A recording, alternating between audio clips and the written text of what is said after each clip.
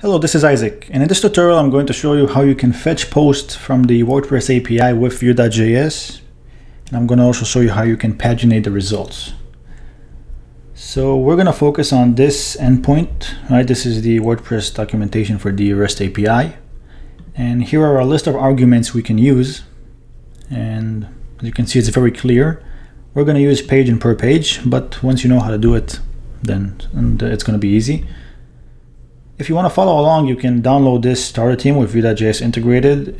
Also, it's a new one actually that I made with hot module reload, so you can try it out. You have here instructions how to use it. So let's begin. I just have here some basic boilerplate, and I'm importing a post component, which I haven't done anything with it yet, aside of some HTML. This is Axios, an Ajax library that you need to install to make Ajax calls. And here I'm globally registering the post component. This is the main Vue instance. The element is the app ID, which is here. And this is how I'm calling the post component. And this is the component, just basic HTML. And no Vue yet, aside of these few lines. And this is how it looks like. Okay, so no posts were found at the moment. So what do we need? So we need basically to render these table rows with posts. So the first thing we need to do is to configure our data object, because remember with Vue.js everything is objects. There's no interaction with the DOM. You only deal with JavaScript objects, arrays, variables, and so on. So I'm going to paste here some code, and here it is. So we have here the post URL. This is just my domain. And this is the endpoint, the post endpoints. And the post at first is going to be an empty array. And the post data is the params that we're going to send, the arguments. So per page 10 and pages 1. Actually, the default is 10, so we're going to make it 15 just to prove it to you that it's working. Okay. But now we need actually a method to actually get those posts. So we're going to call it get posts. All right, and I'm going to simply have here some Axios snippet. So we're going to make a GET request, and I use this post URL, and these are going to be the params. This is just the convention of the Axios library, so you can read your documentation. And we're going to pass it that post data, the page and the per page, and then we're going to assign the post to the this.post. So let's save this, and actually, we need to hook into a lifecycle event. It's mounted. And once I'm here, then I'm going to get the post.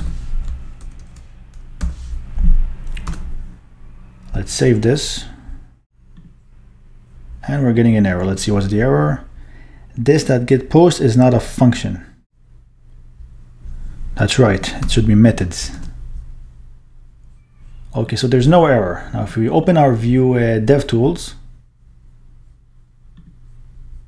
and here are all the posts. So it's working. We're actually getting the post. So we have here the date, GMT, the ID, the author, the title, rendered.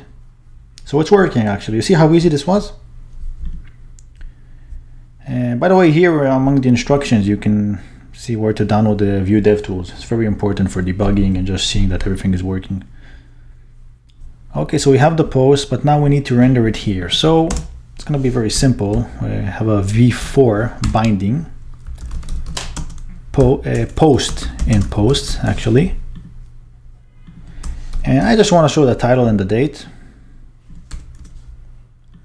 So the title is going to be post.rendered. Yeah, I don't know why they use this. Why it's just not post.title. It's kind of weird. And we're gonna have your post. I think it was date GMT or just date. Doesn't really matter actually. Let's see if we're getting anything.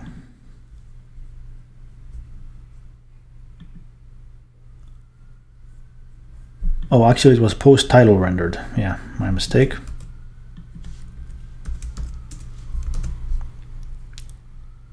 Oh, here it is, all the titles, and it looks like it's 15. Let's just make sure it's working, and let's just do a 1. And we have 1. You can see how easy it can become. You can pass this as a property and just, you know, whatever you want. You can have a select field that will change it over and over again. So we have 15, but we don't have pagination yet, right? So this is very bad for us. We want to show all the posts for our users. So we need to configure the pagination, but first we need to know what kind of pagination we want. So I'm gonna paste this in here. So in the pagination, we want to have a previous page, we want to have a next page, total pages, from, to, and total. Okay. And we need to have a method that would configure the pagination.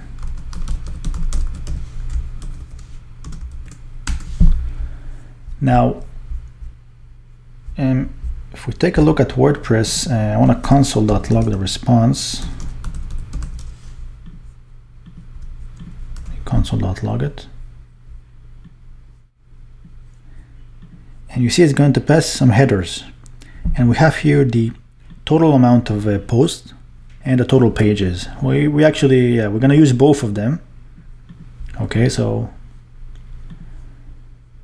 I'm actually going to call this.config pagination, and I want to pass it the response headers.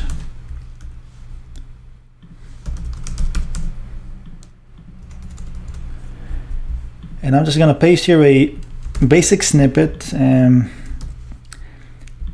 This is basically just going to configure the pagination, like from, to. It's just basic JavaScript. I don't want to spend too much time on it. You can just read it on your free time, but this is it basically. I'm just configuring what's going to be the next page, the previous page. It's very, very simple. And here I'm getting it from the headers. And this plus sign is just to make it an integer. Like just, it's like parse int. So let's see if we're getting any kind of error. And no, but we still need to show it in the view. So now I'm going to show you here introduce another paradigm in Vue.js, and that's child components. So we're going to create another component. That way we can reuse it if we want to. We're going to call this pagination component. So let me just quickly render it here, pagination.view. I'm just going to paste it so you can see how it works. I'm using the Bulma library, so this is just their styling, but that's the pagination component. First, let me import it, and then I'm going to explain it. So because this is a very specific component, I don't want to globally register it like this one, like post. There's no need for it, because I'm only going to use it under some kind of parent, in this case the post parent. So I'm just going to import it from pagination.view. But in order to use it, I actually have to render it inside the components property. And this is just going to be the name. I can actually name it however I want to, but I'm just going to call it pagination.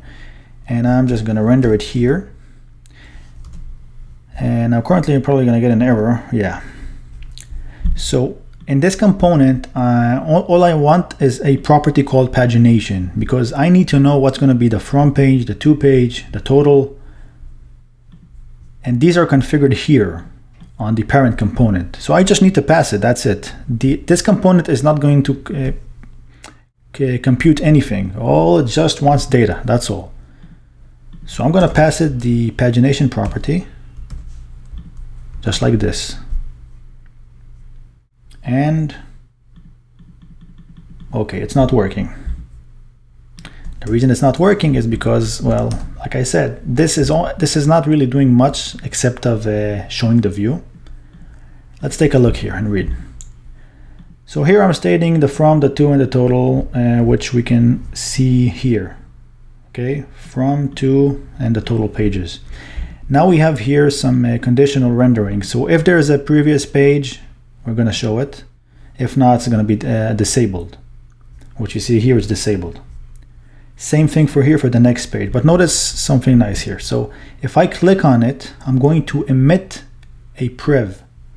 Now in Vue.js, there is passing data from parents to children, via properties, just like I'm doing here. I'm passing a property.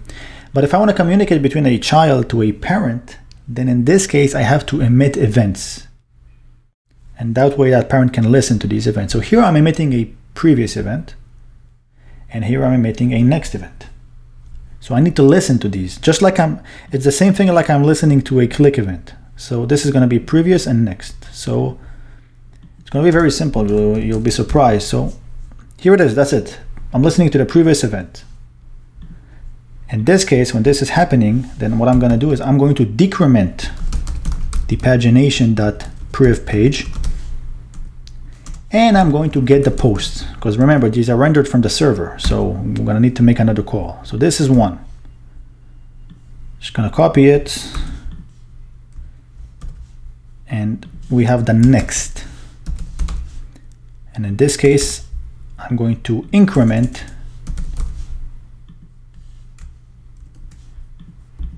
oh, I'm sorry, that was wrong. I need to decrement and increment the current page, because that's what I'm passing to WordPress. These will be updated automatically when I configure the pagination. So yeah, that should be it actually. Let me save this. If I click next, 16 to 30, if I click next, see, disabled, no more pages. Hello world. And it's working. Next, previous. If we'll open the Vue DevTools and let's take a look at our pagination, and this is the post data, this is our pagination. And if we click next, you will see the numbers are changing. To 101, total pages is 7. If I'm going to change the number to 10, for example, which is the default, by the way,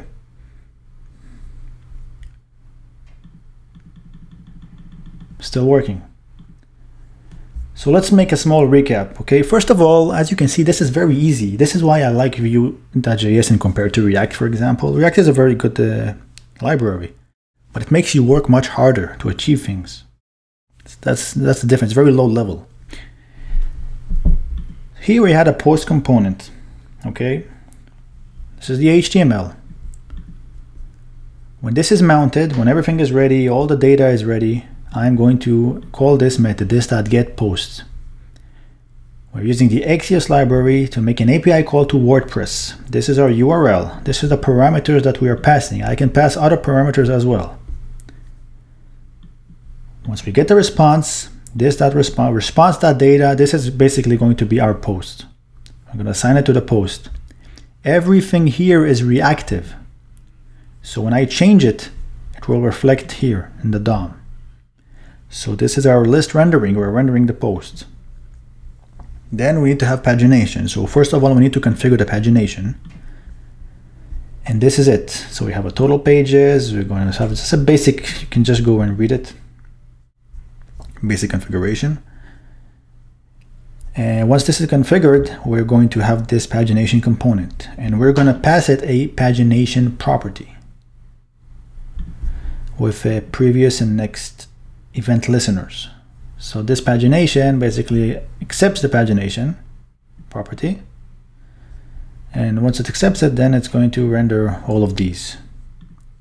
So if there's a previous page, we're going to show it. And if the user clicks on it, we're going to emit a previous event to the parent, which is the post component. Same thing for the next. And here I'm just listening to it, right? I'm listening to the previous page, and then I'm just on the spot. Look how elegant this is. On the spot, I'm decrementing, and on the spot, I'm calling get post. No need to register another method to do this. And that's very clear. So you can imagine how you can develop on it. Okay, like this is just very simple. I mean, this specific is not really useful. I mean, I'm not even linking to the post itself. But you can imagine how nice this would work. Okay, so hopefully you enjoyed this short snippet, and you will go start learning Vue.js. Have a good day.